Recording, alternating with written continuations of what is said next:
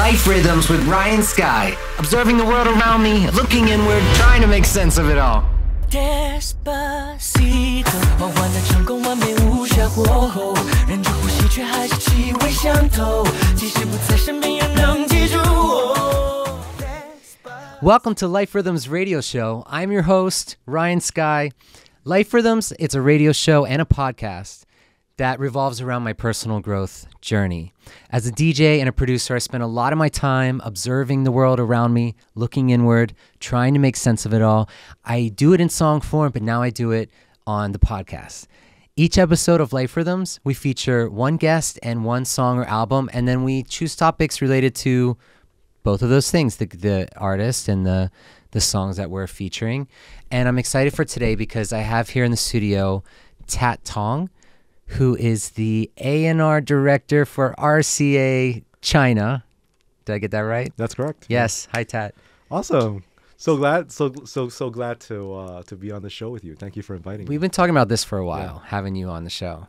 And I'm excited to have you on because you started out as a songwriter, publishing deal. Then you were part of the duo, the Swaggernauts. You've been part of over 200 songs, tons of K-pop success. You've had, I mentioned it later on in this episode, but Luis Fonsi, you've worked with Troye Sivan, you've worked with Steve Aoki, and then do you want to say these other ones? Monsta X, Shiny, yeah, Shiny. These are K-pop. Yeah, these are K-pop bands. Yeah. Yeah. So you had success with them, and then you jumped over to Sony. You've been over in you're over in the Asian market now. But the reason I have you on the show is because I want to talk about both cultures. I want to talk about the U.S. culture and China culture, the music industries on both sides. Awesome. You're doing a lot of cross-pollination. Yep. You are matching artists from various countries together, and you're creating music that has multiple languages in it. That's correct. Yeah. Right. Yeah. So I'm curious to hear like what your experience has been like with that. It's been a wild ride, but I just feel like I'm so grateful to be doing something so unique, and I guess just leveraging all my strengths and experiences from before, and just putting everything into this role. I'm connecting big artists together, like Doja Cat with Evan Lin from China. I did another one where we connected 24K Golden with another artist called Little Ghost in China. Like everyone's massive, and so it's a huge challenge because everyone on all sides, they have their own agenda and egos and all that. But once all that business negotiations out of the way, then we get to make the music, and to me it's just so meaningful on a personal level to have different languages, different cultures colliding and introducing fans from each side to the other artist, not just as a song that comes and goes, but on the more personal level from their social media and stuff. So just I get encouraging fans from both sides to get to know the other side on a much deeper level. Yeah. How are the fans in Asia compared to the fans in the US? Like, do they still love the physical product in Asia, like buying the CD and reading all the notes, getting it signatures? And is there a difference between like how invested the fans get in the artist from one culture to the other? I think all fans are invested, whether they're here or anywhere else in the world. With regards to physical, so firstly, Asia is not one country. Obviously, it's many countries. Yeah. I feel like the physical has more or less died in most territories, except for maybe Japan, and even so, like it's downward. It's not go up. The whole world has moved to streaming. China is a pure streaming kind of situation. Okay. You might sell maybe a few thousand CDs, but it's more like collector's items. Like CDs are sold as merch these days. It's because I remember years ago you and I talked about this. I guess back then it was really a thing, right? Yeah. Well, it's still a thing for the hardcore fans, but again, it's merch. Like I don't know too many people, especially young people, that have CD players. Yeah. I don't think. And if you don't drive, or even if you do drive, I don't think CD players are in cars. I haven't seen a CD player in a car in China. It's gone. And you have more structure around you now working corporate. Yep. And I was thinking about this because off air we had talked about the structure, and I was thinking about like they say, because I'm not married, so I don't know what the experience is to be married, but they say like if you're in a healthy marriage, kind of like that commitment and that structure creates a sense of freedom that you don't necessarily have as a single person. Mm-hmm. So like, do you feel like there's a sense of a different kind of freedom that you have with this job than you did when you were working independently? So what's interesting, I just saw, Mark Manson, the author of the Orange Book. What's it called? The Subtle Art of Not Giving a Fuck. Yeah. Yep. So he has a terrific series of Instagram videos, short videos, and the one this morning he was explaining it as bluntly, as awesomely as he always does, when he got together with his wife and compromised and all that, right? I think I saw this yeah. one. So he said it's about giving up maybe 10-20% of personal freedom to gain 50% of relationship happiness. Personal happiness versus relationship happiness, and to him that trade-off is completely worth it. I feel like everyone in corporate has to decide whether it's worth it for them, right? So I guess for me, corporate meant that now there's that structure, which is good. I have more access to certain things, certain artists that I might not have had access to before. And obviously I get paid a stable salary. So all those things are pluses. And then obviously the minuses are I get less personal time to work on my personal projects. And maybe I have a couple more bosses to answer to and stuff. But, my bosses are awesome. I can always speak my mind with them. And they don't expect me to be yes man all the time. In fact, they prefer that I not be, because that's just not healthy. And so I think, at this point, I really do feel that I get the best of both worlds, and I'm engaged in meaningful work, and I'm working with artists that are making good music. Yeah, I saw that video with Mark, and he did have a really good point, because he was saying that now that whenever he entered into that committed relationship, it freed up the mental resources. Like, he no longer has to be on dating apps and taking people on dates and going out and trying to meet girls, and it frees up his mind to do other things. And I'm like, oh yes, that's nice. It definitely resonates, because as going back to the work thing, as an indie creative, right, as an independent producer writer, you don't always nail every project. You don't clinch every project, right? You talk to a lot of people, and then maybe out of all that stuff, 10% of the time something happens. Yeah, but the other 90% of the time you were just talking. And maybe it might result in something down the line, maybe it never will. Right. So there's a lot of that uncertainty, right? And then sometimes like months go by and you're doing all these demos and making all these pitches and being with all these artists, but nothing happens to your bank account. And then like that creeping sense of anxiety starts coming in. Yeah, exactly. I've experienced both sides. I've experienced the having no gigs, going month to month, and then now I have stability with.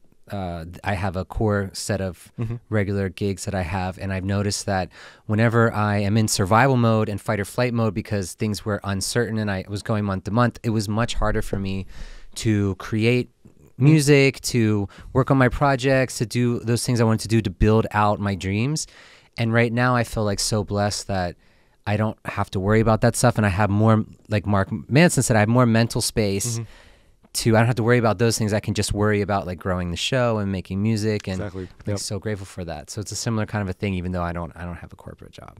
Yeah, there's trade-offs, right? Yeah, there's trade-offs. As to as with anything in life, and only you can decide whether it's worth it, whether it's a good fit. Yeah. Yes. Oh, and I didn't mention we played Despacito coming into this. Yes, thank you for that. Yes, I mentioned it, I'm going to mention it later on, but yeah, that Despacito, that's the Mandarin version that you co-created.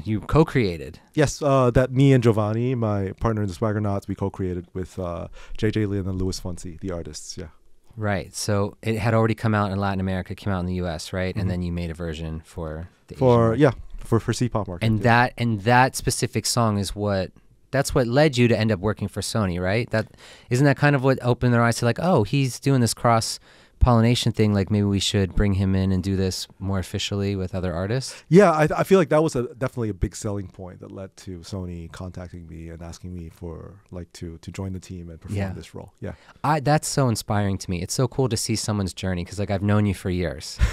Yeah, so it's really and it's just really cool to see somebody like you going with the flow, just kind of following your passions, obviously following your talents, but then also seeing it like it leads you someplace that you never really thought you would go, but it all seems worth it, and it's connecting all the dots from previous chapters of your life. Definitely. Like, it only makes sense in retrospect, you know, but when you're actually going through everything, it's a roller coaster. Were there any moments where you were doubting things, or where you were kind of like, because I've had some moments where I've thought about like retiring from the industry, you know, like I'm just feeling like burned out. Tiring. Well, I say that. I basically, it was like there were moments where I was feeling burned out. Okay, yeah. And I was like, is this running its course? Do I want to do something else? Is it because I'm getting older? And then I realized for me, it was just mainly like a health thing. Like I wasn't taking supplements. I wasn't really taking care of myself that well. So I was like, well, let me like focus on the health part, and then maybe I'll have the energy. Maybe I won't feel burned out. And that's exactly what happened. Like I don't feel it anymore. I feel happy about things. But there's moments where but it's also as an independent artist, it's like dealing with the industry. And sometimes I could feel like, oh, I don't know. Like, do I want to keep doing this? Like, have you had those moments? I mean, I feel like every creative deals with burnout. That's very normal. Like you said, the health part is big. It's also recognizing that so much of mental health is also physical. And so when your physical is in good shape, when you're well rested, when you're exercising, when you're eating healthy, you know, a lot of those problems tend to go down or just go away. But for me, because I'm an overthinker, and my mind races nonstop, and I'm a planner. I like to have things planned out. So it was really a long process for me to get accustomed to sitting with uncertainty, because I hate the feeling of uncertainty. I still do, although I manage it a lot better these days.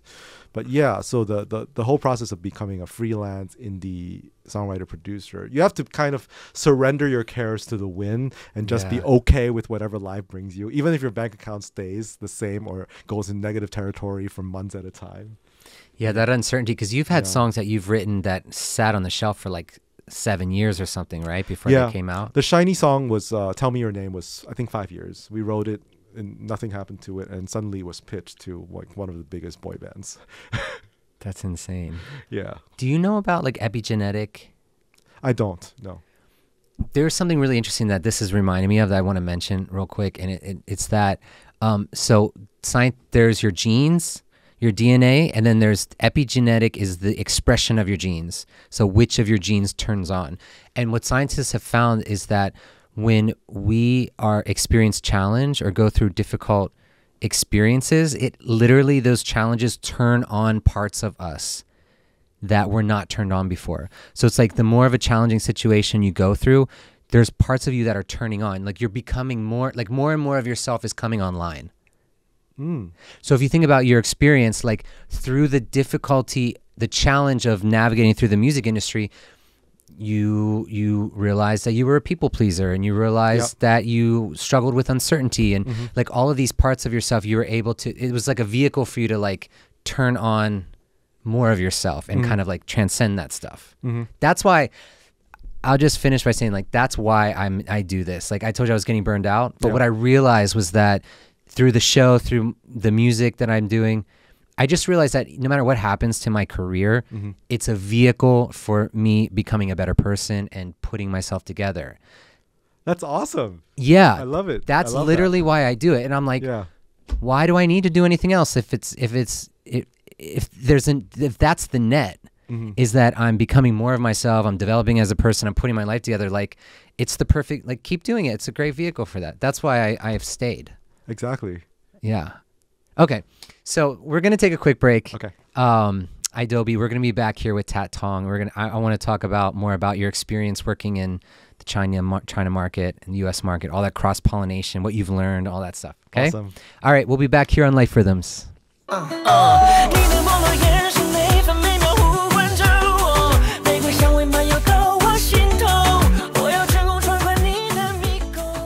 This episode is brought to you by Mixillery.com. I'm excited to have Mixillery on as a sponsor personally, because Mixillery is a platform that you can use to find and hire someone to remix your song. And why that's so important is because anybody can go online and you can search music producers, you can search for remixers, you can hire somebody, but it's like, how much do you pay them and who should you hire and what genre should you choose? And with option overload, it can be a little overwhelming to figure out what's the best use of your money. Because what it comes down to is remixes are marketing tools. A remix of a record will get that record in front of a larger audience. It will get that record played in venues and areas like the gym or a club or a, car or a fitness studio, places that maybe your original song may not be appropriate for. So it is an important marketing tool, but then who remixes it is important because, first of all, the quality of the remix, and also maybe they have their own audience that's going to discover this remix. Maybe they have a following. Maybe they have a radio show. Maybe they tour and they'll be playing it out live. These are all sorts of things that are important. So Mixillery is a service that will help match you with the best remixer for your budget. So check out mixillery.com for more information on this. Welcome back to Life Rhythms Radio Show. I'm your host, Ryan Skyy. Adobe family, I'm here in the studio with my guest, Tat Tong. Hey, how's it going? Hi, Tat. So Tat is A&R. He's A&R director at RCA Records. RCA Records, Greater China, yes. Yeah, Greater China. Okay. Mm-hmm. And for those people who don't know what A&R is, it's developing artists, right? Artists and repertoire. So we sign artists and we help them with their creative. Yeah. Okay. And I'm going to pull up your IG because I just had it pulled up and then okay, here we go. So 3 Grammy nominations. You had 2 Latin Grammys, 1 regular Grammy nomination, and you started out as a singer-songwriter, right? Or a songwriter? Producer-songwriter. And now you're with RCA Records. You've worked with Steve Aoki, Troye Sivan, Luis Fonsi. And also, I want to mention, coming into this, listeners, you were hearing what is, yes, it was Despacito, not in English, but that is, yes, that you were listening to Despacito. That's in Mandarin. Not in Spanish, but in Spanish Mandarin, yep. Spanish Mandarin. Okay, oh, yeah, right. Right. I'm thinking of the U.S. version, but even the U.S. version was in Spanish. Except for the Bieber part. Yeah. I was like blinded by Bieber, I guess. So yeah, we did play a Mandarin version of Despacito, and that's because you tell people what part of that version you had. So me and my business partner Giovanni were a group called the Swaggernauts, and so at that point in 2017, when that song became the #1 song in the world, we were working with both Fonsi and a Singaporean Chinese pop artist called JJ Lin, a massive superstar, and we were working on both their projects at the same time. And so one morning, Giovanni wakes up and he's like, "Hey Tat, let's just put them together on WhatsApp and see what happens." So we started a WhatsApp group. We pulled Fonsi in, we pulled JJ Lin in, and then we pitched the idea of a Mandarin collab version of Despacito. Oh, you pitched it. I thought they came to you and asked you. Okay, you pitched. So you kind of made the opportunity, or you had the idea for it? Yeah, and so both artists took to each other really well, and then so the rest is history. We recorded Fonsi in Mandarin for the first time in his career, which was really amazing. Just kind of such a career highlight for me. I remember just. Did you have to coach him on pronunciations? Yes, because it's a tough language, but he did so well in a very limited amount of time. Yeah. Yeah.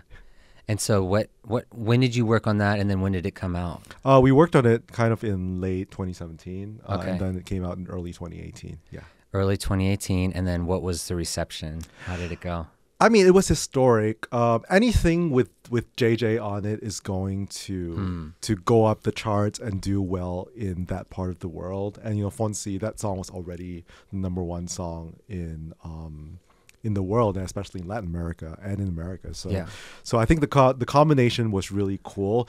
But I feel like metrics aside, numbers aside, charts, streaming, all that did great, of course. But I feel like the historic aspect of it, not just us teaching Fonsi Mandarin for the first time in his career, but also, just the whole cross-cultural element. I feel like the original version of Despacito united the world like never before, really. Yeah. And just all the different language versions. There wasn't just a Mandarin version. There was a Portuguese version with a different collab artist and all that. I just feel so grateful to be part of that moment where the world kind of felt a bit smaller.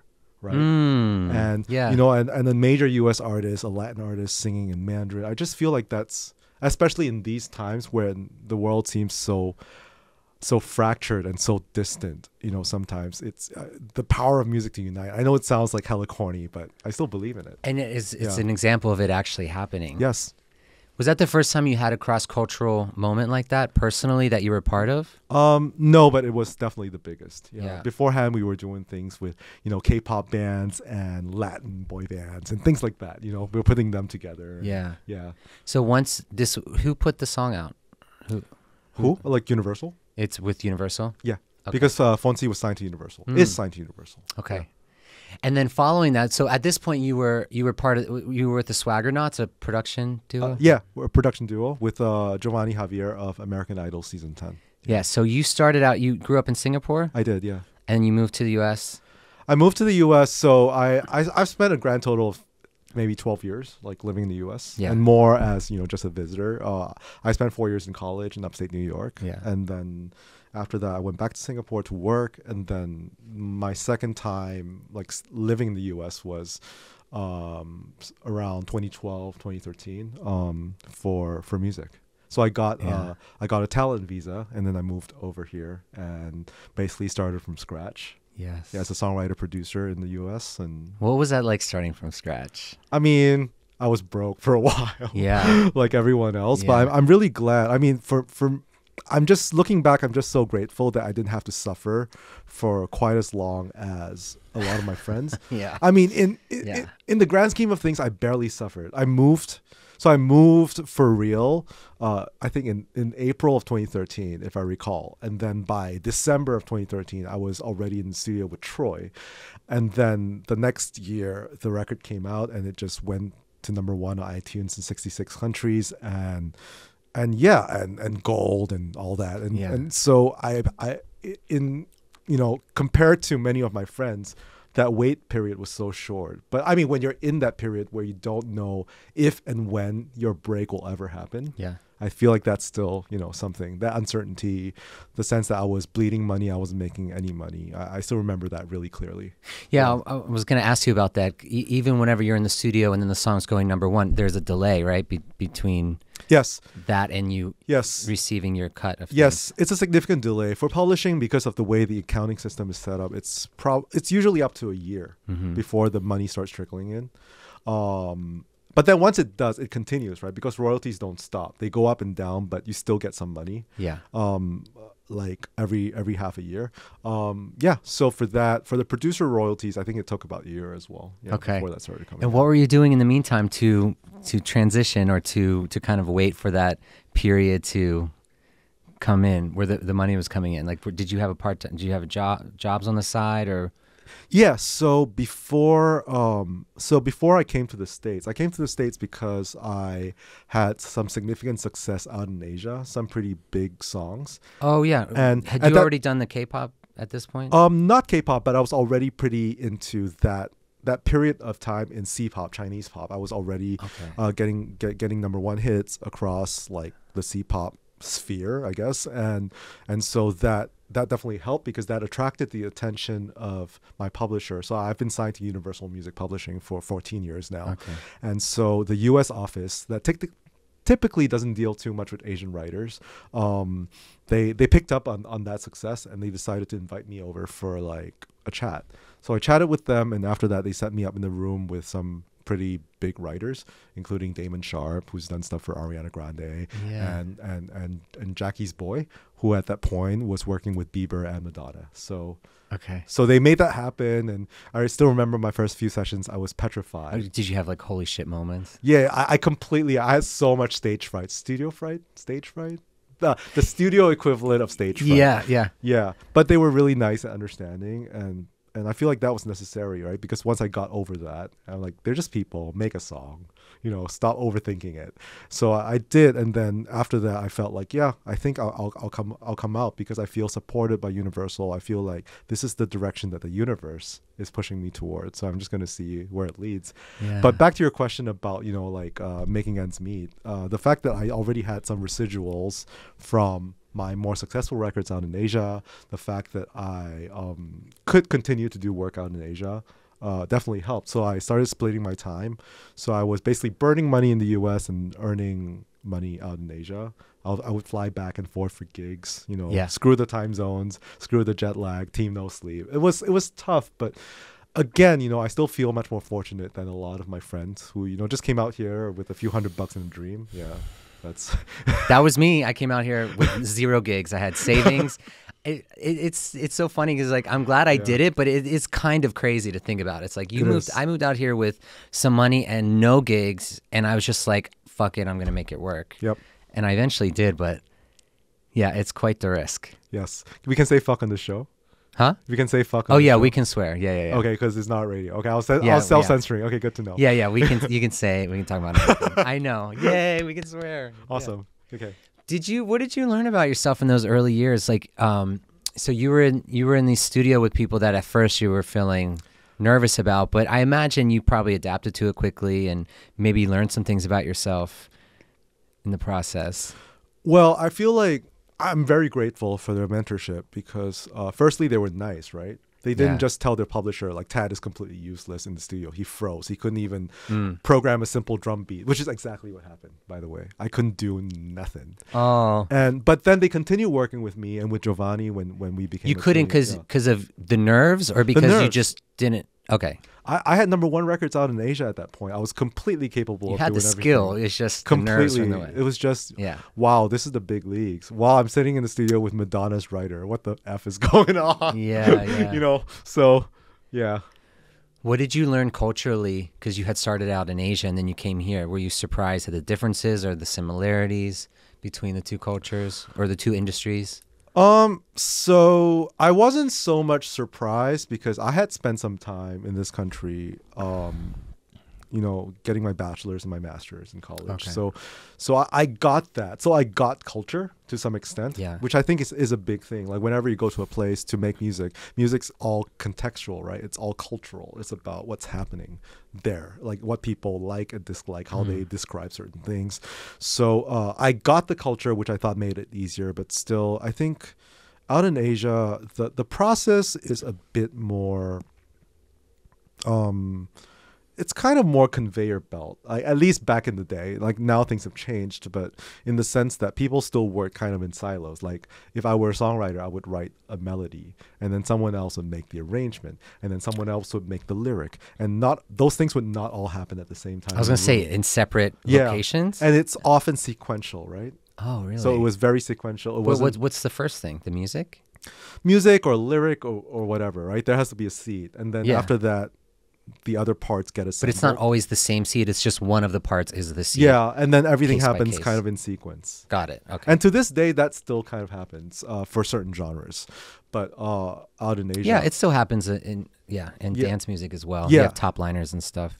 yeah. But see, not even top line. Like top line, the concept of top line didn't exist. Yeah, for a lot of people. Like when I was out in Asia, it was for example, if we're writing like, I don't know, what's a typical kind of genre? A ballad. So we're writing a love song, a ballad, which is kind of a staple, at least for Chinese pop and even for Korean pop these days. So maybe it might start with humming a melody, but that melody and maybe some chords goes to a lyricist, and then the lyricist makes the lyric, right? Yeah. And then a demo writer sings it after that.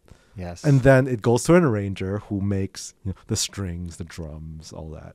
Yeah. And then it goes to the artist finally, and then for recording. Yeah. So all that takes time and doesn't happen at the same time. And out here, like you get 3 or 4 people in the room and you bang out a song in the afternoon. That was just a completely alien concept. So for me, it meant that everything was so much quicker. I had to think of my toes. I didn't have the luxury of just sitting in my room and marinating for a couple days. Yeah. But there's something to be said about that approach too. I feel like the songwriting camp, songwriting session, every bang out stuff quickly approach has its limitations as well. It does. Yeah. It's nice to have the freedom to sit with something, even to sit by, especially to sit by yourself. Exactly. Yeah, there's benefits to both because on one hand, when you're collaborating with a room, you've got multiple minds with different worldviews, having their own perspective, hearing things that other people may not hear, and then you're all contributing, and the song is better for it. But then also, I've noticed working alone can be helpful too, because like you said, you can just sit and marinate with it. Yeah. Someone's not waiting on you to come up with an idea. You're just kind of like trying different things. You can take your time and just let the creativity flow. Yeah, it depends on who you are as a person too. Yeah. Like what your default mode of creativity is, what your personality leads you to, right? Some people are more suited for extroverts, are more suited for the collaborative approach in a room. And if you're really introverted, maybe all that activity kind of kills your vibe, right? Yeah. People are talking over each other. Yeah. Oh my God, this is happening, that's happening. Suddenly you have a beat and you're like, wait, but all I want to do is to be alone and just really think and craft this thing. Yeah. So Yeah, pros and cons. Initially, I wasn't used to it, and I got too used to it. But now I feel like my process is kind of a hybrid. Okay. There are songs that start with me kind of in the bathroom humming something. Okay. Or maybe a concept comes to mind, and I just sit with it for a couple of days. Or then after that, maybe I bring it to the studio. And then if the vibe in the room is right, I bring out the idea. And then if everyone vibes with it, then we finish it there. Yeah. But maybe it starts out alone, but finishes in a group setting. Yeah. Yeah. Oh, okay. Okay. That's interesting. I was just thinking about a previous guest on the show, Kennedy, the songwriter.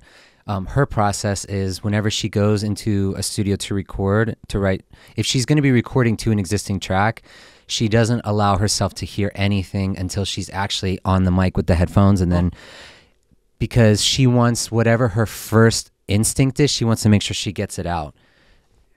Right? So it's spontaneous. Spontaneous, like as fresh as it can be. That way she can just figure out whatever that initial instinct is of just like verbiage, humming, no words, right? Just kind of mumbling and then trying to figure out what the topic is going to be. Yep.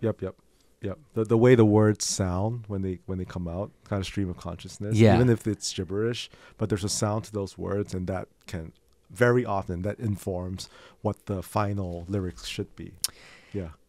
And do you think it's those words wanting to come forward, or do you think it's just kind of an inspiration thing of oh, this sounds like these other words, and then oh, okay, that maybe we could go in that direction. Like my question is like, where I always wonder this. If I'm listening to a track and I'm writing to it and I'm just kind of singing melodies, I don't really have topics, but kind of mumbling is coming out, and then we kind of are listening to what words they sound like. It's like, where did those words originate? Did they originate from the mumbling, or is the mumbling inspiring something afterwards? You know what I mean? I think it's both. Sometimes stuff comes out stream of consciousness that's completely usable off the bat. Like a lot of great writers have that gift, right? Maybe you say a sentence of 10 words, but 5 of them are already usable, and then that informs the rest of your song. Yeah. Sometimes it's just words that sound. I'm a big proponent, and I'm definitely not the one to start this concept, because the one that started it or talked about it is Max Martin. To Max, the sound of a lyric is often just as, if not more important than what the lyric actually means. Yeah. Which is why you have all those old Backstreet Boys and NSYNC and Britney Spears records that are such earworms even to this day. Yeah. But then if you read the lyrics, you're like, okay, I get the general vibe, but in isolation, each line really doesn't mean a ton, right? Yeah. But it's like nursery rhyme logic, but nursery rhymes are hokey for a reason. Yeah.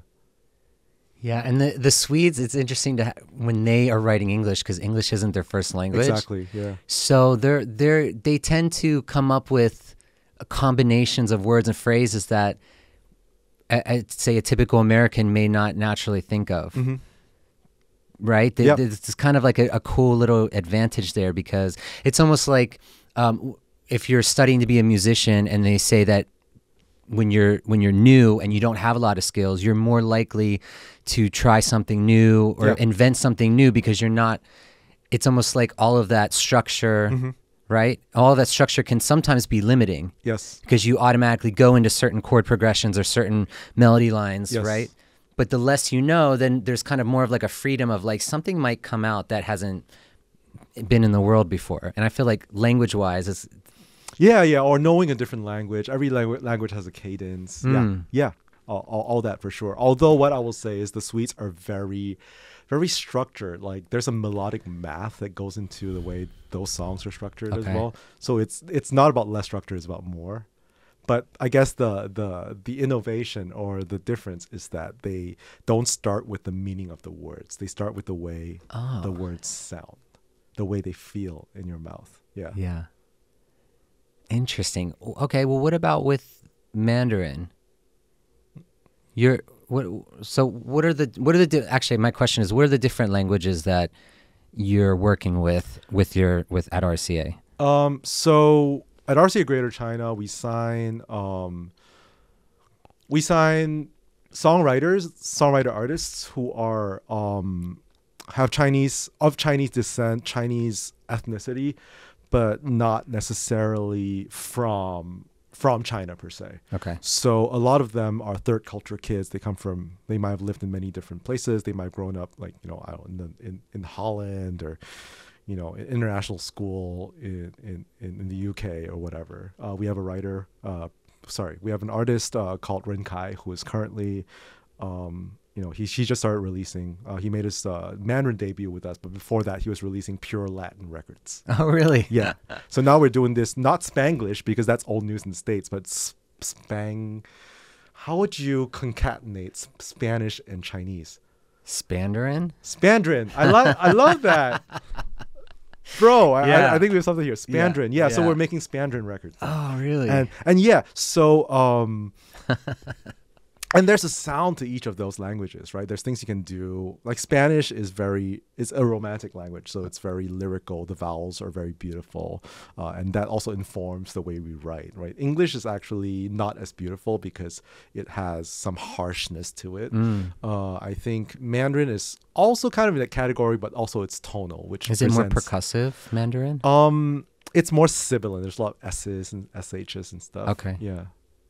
And I don't know that it's more percussive, but it's interesting because so for example, rap is getting very popular in China, and I think the initial impulse of a lot of artists in the genre is to look to their mentors, and a lot of the mentors of rap are obviously American, but so like adapting, so they might be inspired by a flow of, say, like Migos, but then that flow doesn't really lend itself to Mandarin and what kinds of words sound good, what kind of cadences sound good. I think that's something that the rappers have had to work out, and they're getting increasingly successful at that. This is fun. It's a new genre, exactly. new music coming up. Yeah.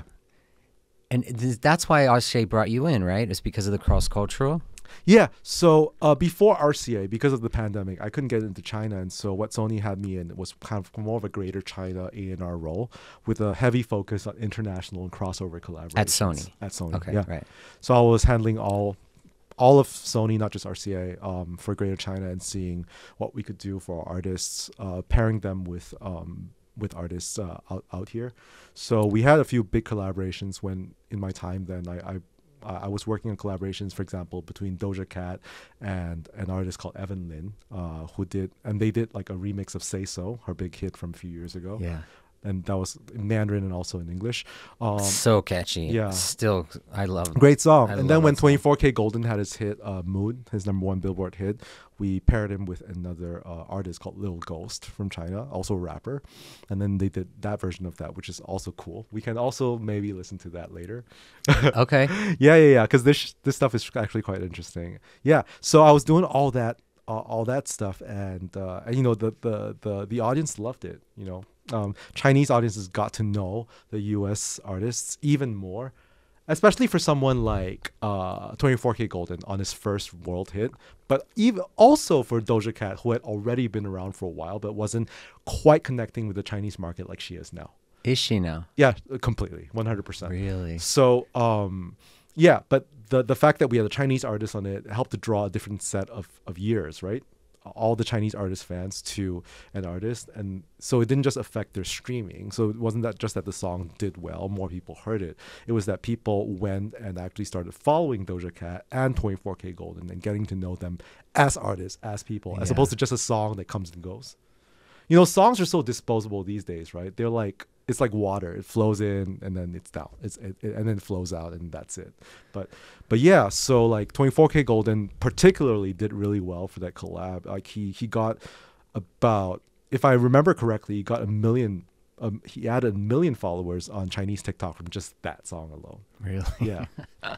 That's great. So that people got to crossover. know him, like which makes me so happy because he's a great artist, and I'm so glad that Chinese fans started gravitating so much more to him. Are Chinese fans more? Are they more likely to follow the artist from streaming, or are they pass? Because in the U.S. it's a lot of passive listening. It's the same in China. It's the same. It's the same. Okay. It's exactly the same because if you think about it, TikTok and Chinese TikTok, which is Douyin, they're the same company. So, and TikTok, as you know, has completely changed the way, especially young audiences, young listeners interact with music, and the process of discovery, right? Discovering a new song, discovering an artist. Most of that is done on TikTok these days, as opposed to like Spotify or Apple Music. So, yeah. Yeah. The same thing's happening in China. Most people's first contact with a song is from something catchy that happens on TikTok. Yeah. And they're crossing over. Yep. Okay. That's cool to hear about Doja Cat. We're coming to the end of this first segment. Oh, wow. It goes fast, right? Yeah. So we're going to take a break. Audience, I've got my guest, Tat Tong here. Great A&R director at RCA China, right? So we're going to take a break. We're going to come back, and I want to talk more about this cross-cultural experience that you've had, because it's really interesting, and I'm curious to talk about the differences between the U.S. music industry and the music industry in China, because I understand they're different, right? And the growth rate, and all the crossover. Yeah. Okay, so we'll be right back. Despacito 缓缓的成功完美无瑕过后忍住呼吸却还是气味相投即使不在身边也能记住我 Welcome back to Life Rhythms. I am your host, Ryan Skyy. I've got my guest with me in the studio, Tat Tong, A&R director at RCA China. And Tat, I would love to get into, because you spent half of your career, a large amount of your career in the U.S. Now you're in China, and there's a lot of cross-pollination. Is that what it is? Cross-pollination. There we go. Between the cultures with the music that you are part of, that you're developing, right? What are some of the things that you've noticed so far? What are the differences in the culture, and how are they crossing over? And like, what are some interesting things we might? Because I was saying to you off air that from the American perspective, China is it's like a question mark. It's very alien, right? It is. It's like a closed system, and all we know is like what's reported to us, but we don't live there. So I'm curious to hear about the differences maybe between the two industries and cultures. Yeah, sure. I think I want to start off by saying that so for me, my background, I'm Singaporean, so I'm ethnically Chinese. Many generations ago, my ancestors came from southern China. But that, after being in Singapore so long, just like being naturalized Americans over time, I think, your culture becomes less, your ancestral culture becomes less a part of who you are and more just kind of a thing in the background, right? Yeah. And hopefully it's a good thing, but it's still a thing in the background. So I also did 10 years of Chinese in school. And so that definitely helped when it was time to move to China for real. But that, going there, I still feel like, honestly, like I'm cosplaying as a Chinese person a lot. And I tell my Chinese coworkers and friends that, and they think it's hilarious, but also a really apt description. Wait, you're cosplaying as a Chinese person? Yep. Okay. That's what it feels like when you're there. You don't feel like fully Chinese. You feel like you're presenting as a Chinese person. Yeah, because because of my bloodline, I look Chinese. Right. In the subway, and even in conversations, if I don't say too much, people don't really pick up on the fact that I'm not Chinese now. You're just like, oh, okay. But then after a while, they're like, wait, you don't sound that local. Where actually are you from? And then the cosplay unravels, and then, yeah. But all that to say, I feel like China is, people everywhere are the same. People everywhere want the same things. Okay. We all want a good job. We all want like stable finances. We all want some kind of meaning and purpose in our lives. We all want a happy family, and all that. And so that is common to, I think, both America and China. The two systems politically are obviously very different. China is a one-party state that started out as communist. The ideology is still communist, but the market system is now quite capitalist. Yeah. But in daily life, I don't think that changes things too much. I basically do the same things that I did in America. I write music. I go to the office. I talk with songwriters and producers. On the weekends, I have a drink with friends and go party sometimes. Yeah. And the Chinese system. Okay. Yeah, that's interesting. Okay. Also, I was just thinking about there's not a lot of there's no Spotify in China, right? Yes, so it's a walled garden. That's what I was just. It's a walled garden. That's what I was thinking. Which is interesting because at least in that generation, because Spotify before TikTok, became the dominant platform, everything had originated from either Europe or the US, right? So the streaming platforms, all the meta platforms, everything was US or Europe. Yeah. But then during that period, because of the walled garden aspect, China has a firewall. And so accessing foreign content is not as easy as it is elsewhere. But then because of that, it allowed almost like you wall off your garden and then the plants inside grow free of foreign competition and influence. So they now have really big platforms like NetEase. How NetEase big? music How or- big compared to here? No, massive. Like I don't Yeah. have the figures on hand, but we always talk about things in the hundreds of millions, if not the billions, in terms of subscribers or Wow. yeah. So there's like a whole bunch of platforms set up by Tencent or by NetEase, which are the two big conglomerates there, and they function just like the platforms outside the US. Like there's banners, there's an algorithm that tries to serve you what it thinks you want. Mm-hmm. So all that's exactly the same. It's like a kind of a parallel universe. But now, like with TikTok and TikTok being like from a Chinese company, so in a sense, I think this walled garden still exists, but the lines are blurring because now the world is hooked on a platform that is really a Chinese platform. The idea came from China. Yeah. Yeah. Are the Chinese using a different version of TikTok than we are here? Yes, and in fact, even outside of China, like TikTok is built to be global, right? So it's nominally a global platform, but it's also local in the sense that the algorithm prioritizes where you're from. Okay. So, for example, if you're in America and you're on TikTok, you'll see mostly American content.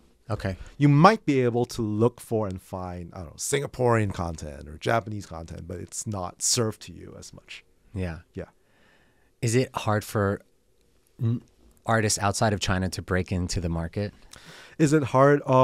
Yeah, I mean, there's a lot of, I guess, structural obstacles, right? I mean, the first being the language.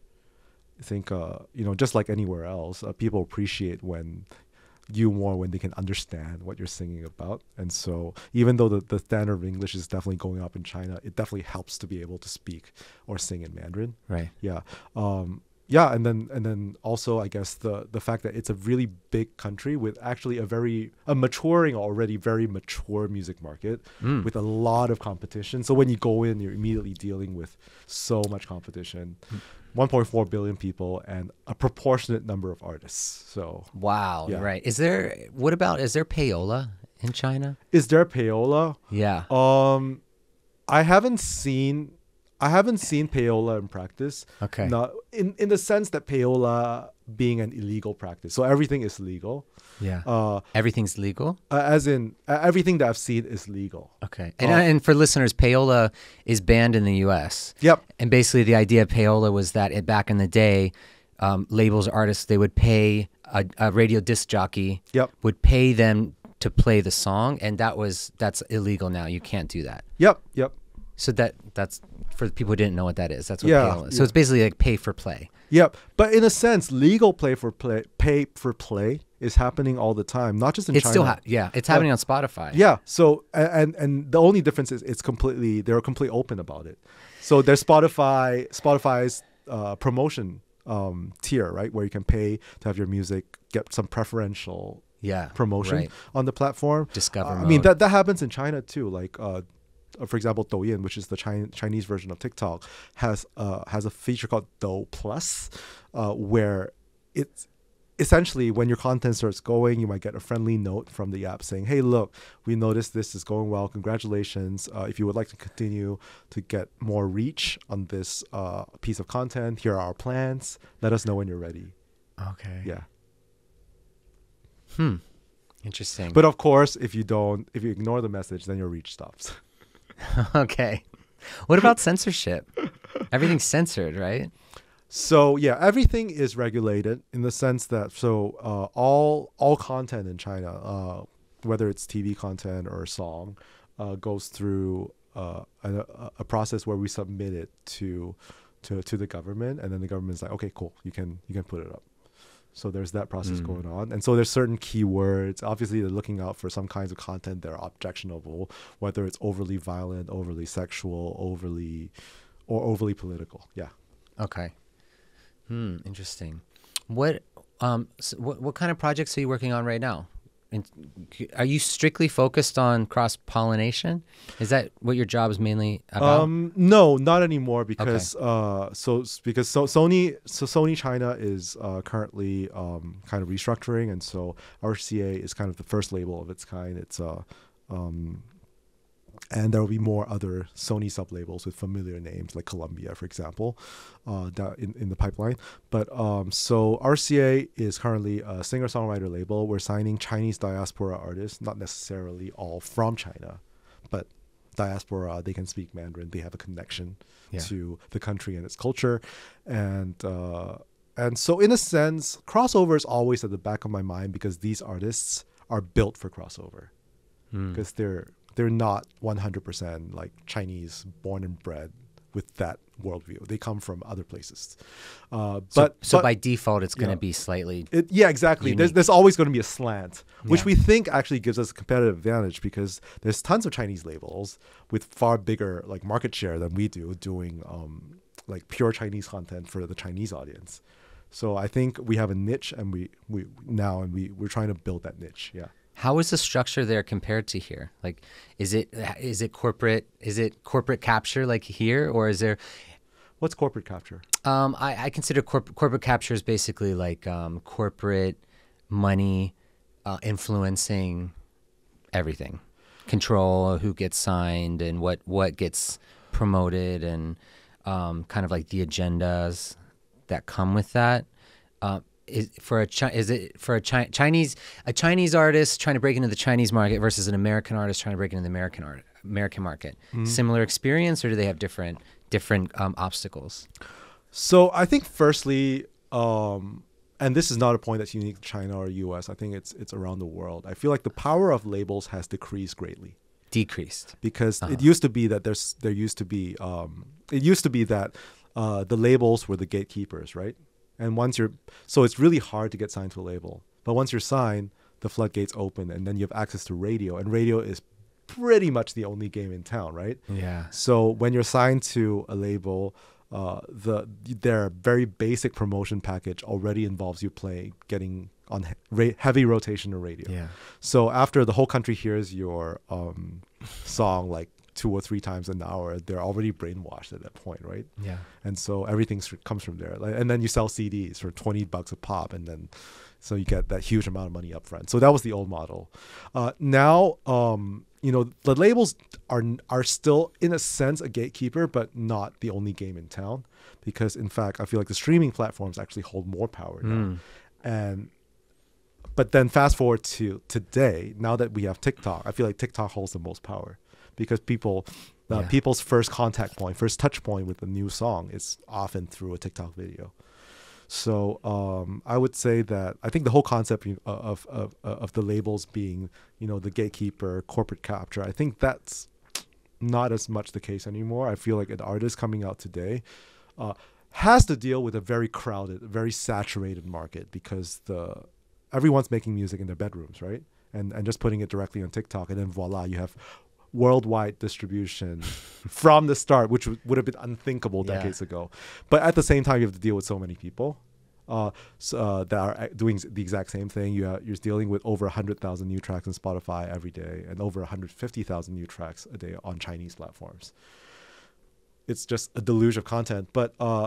But all that being said, of course it's competitive, but the barriers to getting your music heard have actually gone down a lot. Way down. Yeah. Way down from the corporate capture perspective. So corporates aren't capturing quite as much as they used to. Okay. Yep.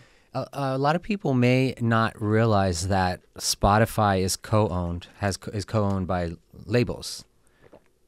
Used to be more so. I believe that some of the labels have divested. Yeah. Okay. Mm-hmm. Are any of the streaming platforms in China, do the labels have commercial interest and ownership of that as well in China like they do in the US? I'm not sure. You don't know? I'm not sure. I would have to look it up. Yeah. But obviously, like the labels... What about playlisting? Is that as big in China as it is in the US? It is. And it's the same thing. Obviously, at the labels, we try really hard to pitch our artists and make sure that they have a leg up. But what's complicating things is that the streaming platforms in China are also content owners, which means they have their own songs and their own artists. So they do function in a sense like labels. So at the same time, TikTok is doing that in the US too, right? Exactly. So, and in China as well. So at the same time that we're pitching our artists, we don't hold all the cards because they have their own artists and their own agenda as well. So we do need each other, but we're also competing. And are both sides basically prioritizing artists that are viral? Is that kind of like what they're looking for? Is what's bubbling up? So the platforms, the streaming platforms, obviously have an advantage because they have access to data, right? They have the entire backend. They can see firsthand when something's starting to gain traction, even before any of us do, right? And then at that point, they can probably make an offer, right? Yeah. So that's their model. At the labels, I think, especially for RCA, which is a more old school artist development label, we don't just look at that. We're not just about songs. We're about growing artists' careers and talent and all that stuff. So, I think our points of view are a bit different. So it's not about necessarily just signing stuff that's viral. Obviously, in this day and age, because the labels have lost so much of our power, we don't have a stranglehold on radio anymore or distribution like in CD stores like we used to. So the reality on the ground is you do have to have some kind of social media thing going on. You might not have to have the biggest figures in the world, but you do have to have something going on, some kind of fan base. We need to see that artists know how to use social media and that they're connecting with their fans and that their fans are receiving the music as opposed to it just getting lost in that flood of over 100,000 songs a day. Yeah. So I feel like that's something artists need to realize as well, that, promotion, in a sense, the label can help you amplify. We want to, but we can't make something from scratch anymore because fans don't generally react well to ultra corporate ads. Like, remember People back in the day, sniff it out now. Yeah, exactly. But back in the day, when labels and radio stations and record stores, they were all in that one same system, then it's completely fine, right? Because then you have an ad on the radio. It's like, I still remember those CD ads on radio, right? Where they'll be like, oh, so-and-so artist has a new thing out right now, the #1 on Billboard, blah, blah, blah, blah, blah. And then you're like, oh my God, that's amazing. And then you rush to Amoeba and you buy the record, right? Yeah.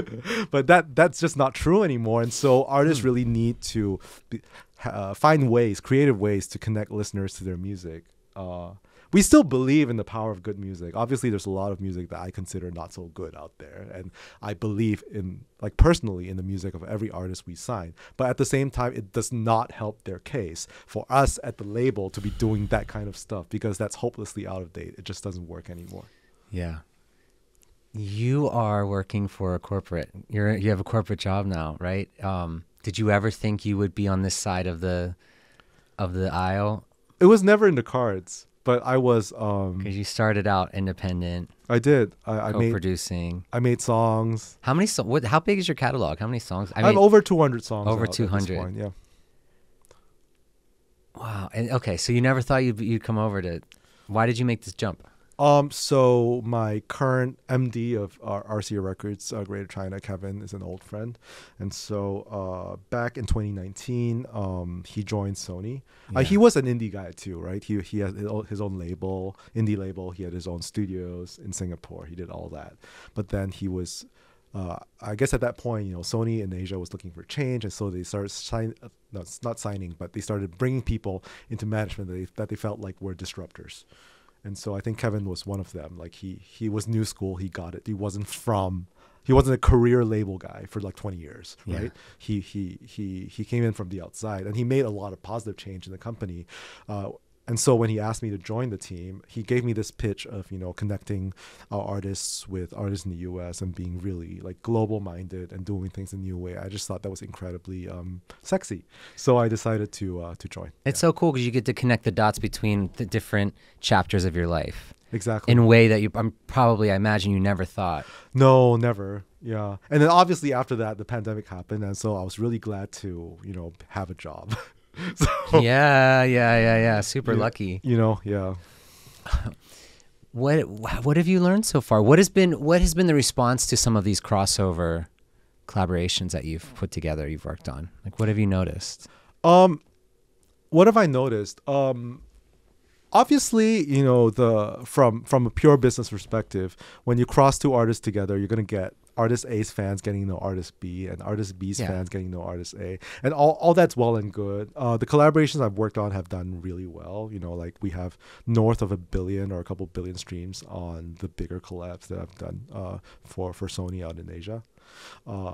But at the same time, I think what's interesting to me is not that stuff, because that stuff's kind of a given. That stuff keeps me employed at Sony. Yeah. I'm employed to deliver results, and I do deliver those results. I keep our artists happy. I make good music.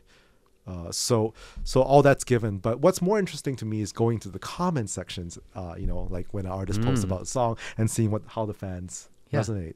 So like maybe talking about my one of our current signings at RCA, a guy called Ren Kai, who is Ecuadorian but also has a family in China. Wow. So Ecuadorian Chinese. What a mix, right? Interesting. Yeah. Yeah. So he speaks Spanish, he speaks Mandarin, he speaks English. He's trilingual. And he sings trilingually as well. So So when we brought him over to China, and he's the first artist co-signed to both Sony Latin as well as RCA China, which is Sony China, right? So he's our first kind of experiment, if you may, doing this. But at the label, we want to do new things, right? We don't just want to stick to the old. So we're doing this, and together with him and a couple other colleagues, we found a new sound for him. It's kind of like, it's a cross between Chinese. And we're still trying to aim for that market. We know what Chinese people want to hear, and we still want to give it to them in some way. But we're finding ways to sneak in some Latin, whether it's like a sneaky drum beat halfway into the song, or whether it's a language switch. So he sings his current release, which is his debut with RCA China, is a song called Protagonista in Spanish. So that's the title you see. But then he starts out in Chinese, and then 2/3 of the way in the song, he switches to a verse in Spanish. Okay. Yeah. So my thought process was, okay, we're trying to make a record that's for C-pop. So we don't want to start with Spanish off the bat, but we don't want to completely make him into just another Chinese artist as well, right? So he'll get through one chorus, and hopefully it's beautiful enough that you're hooked. And then at that point, when he starts switching, it's like switching channels. You're like, oh, okay, that's fresh. But you're already committed enough to the song as a listener at that point that you'll just bear with it, right? And then like listen through to the end. Yeah. What are the comments that you're seeing? So we designed the song for the Chinese market, and obviously so a little bit of background. He's had quite a bit of success. He's had #1 records in Ecuador, etc.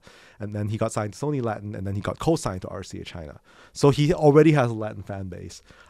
When we were putting out his new material and strategizing and all for China, we wanted to make sure it worked for the Chinese audience.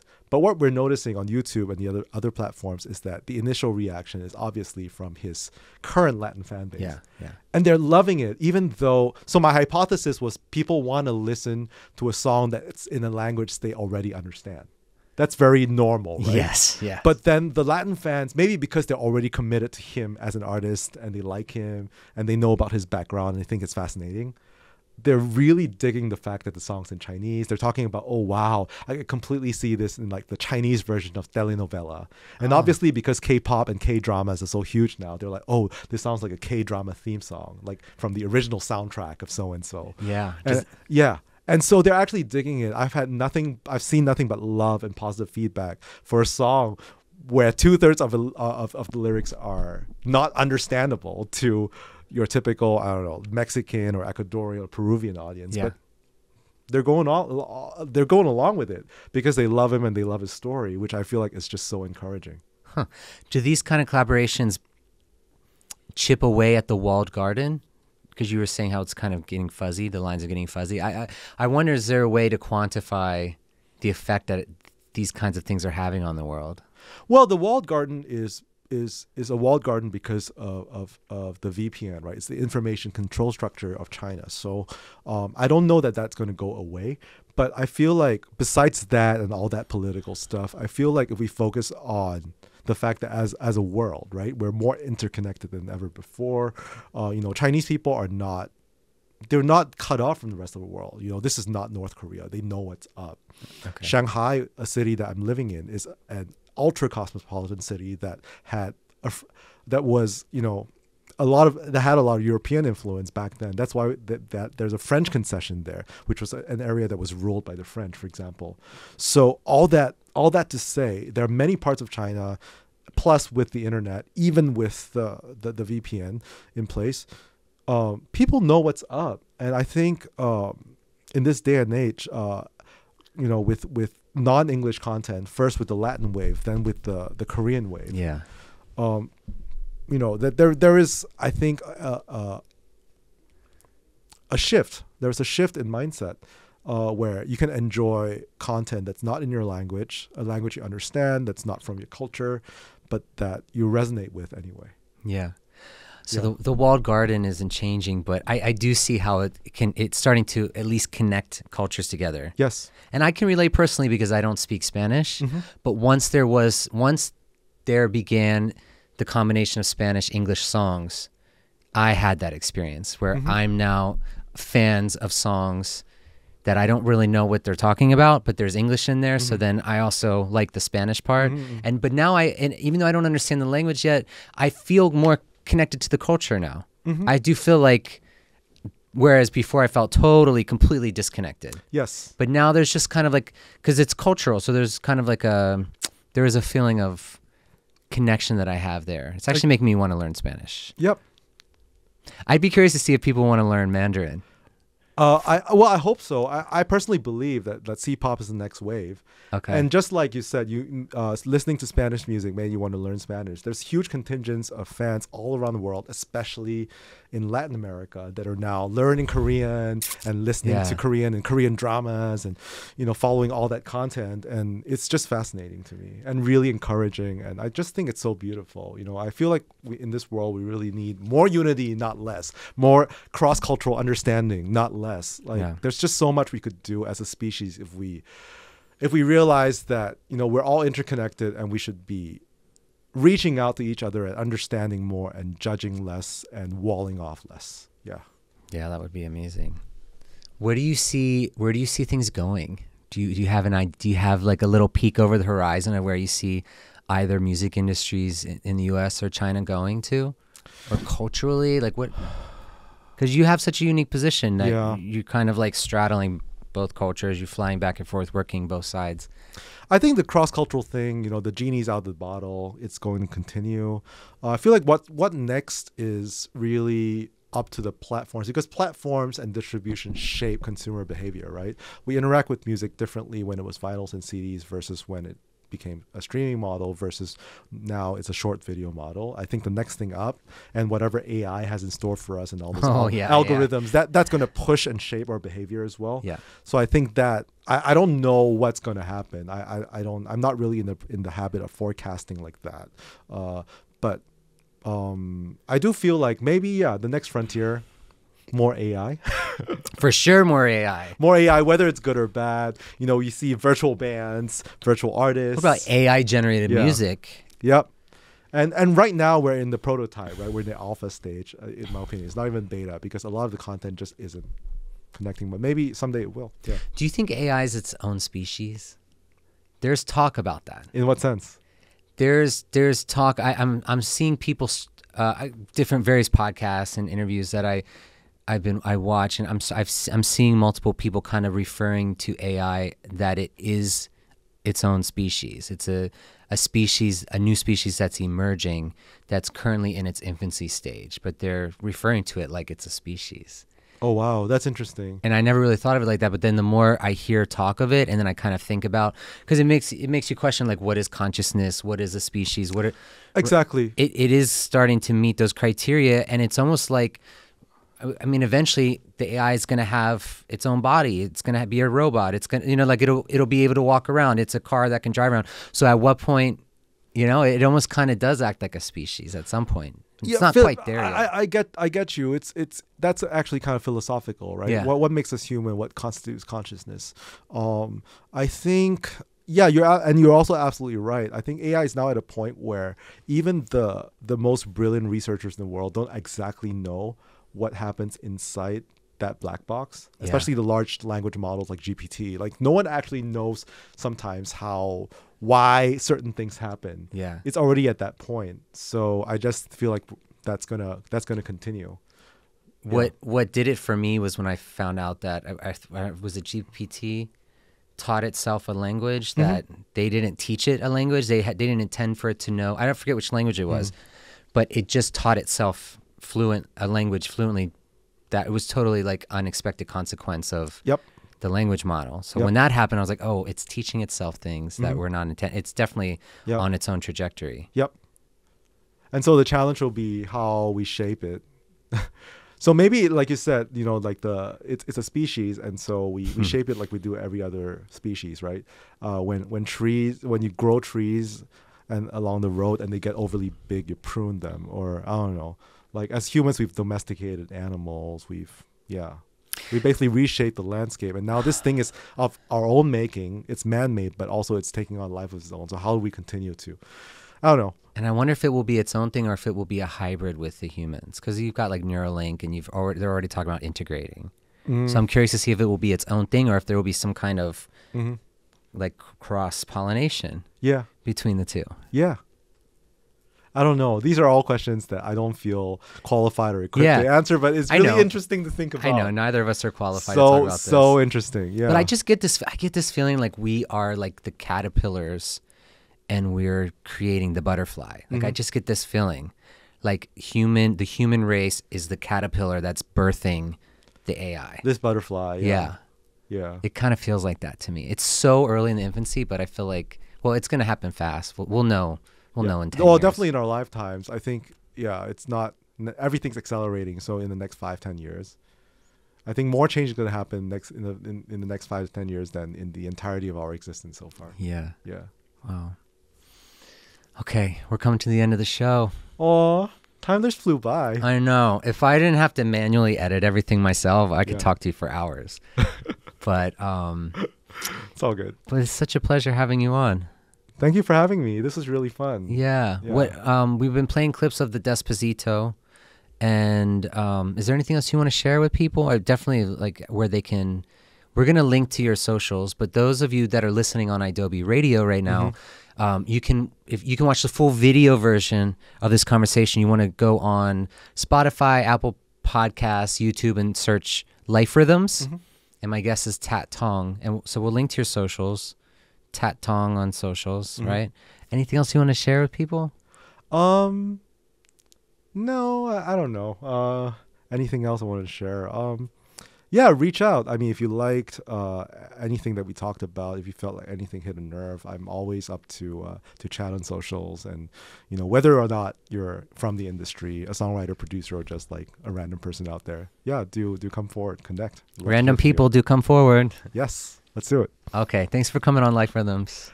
Thank you. Bye, everybody. See you next time.